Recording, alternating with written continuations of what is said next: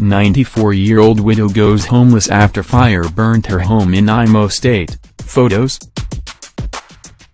In Imo State on Wednesday, June 14, a 94-year-old woman was reported to have been rendered homeless as fire razed down her mud house. The elderly woman, who was identified as Azin Silverlino Suji, was said to have lost her husband about 40 years ago and has been managing life with her son until this tragic incident happened. Part of Osuji's tragedy is that her grandson was partially affected by the fire but was immediately rushed to an undisclosed hospital. Nage.com gathered that the old woman is very poor and only with the help of donations can she smile again. Woman sitting in front of her burned home. This information made available by Sandra Jur, who shared the post of her Facebook profile with the woman's pictures. Imo First Lady can help this old woman.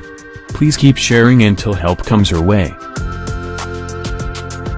Azin Silverlino Suji is a 94-year-old woman from Amufuku in a Munchai community in the Izilambana local government area of Imo State.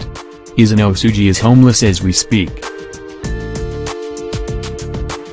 She has no place to sleep. Homelessness and hopelessness have become the old woman's companion.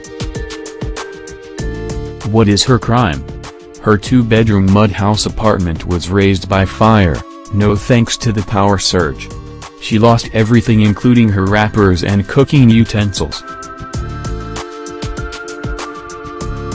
The nonagenarian lost everything in the fire outbreak.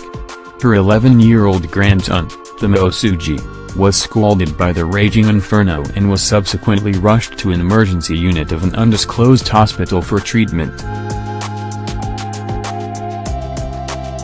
Inside the burnt house. The old woman is poor. I meant, very poor.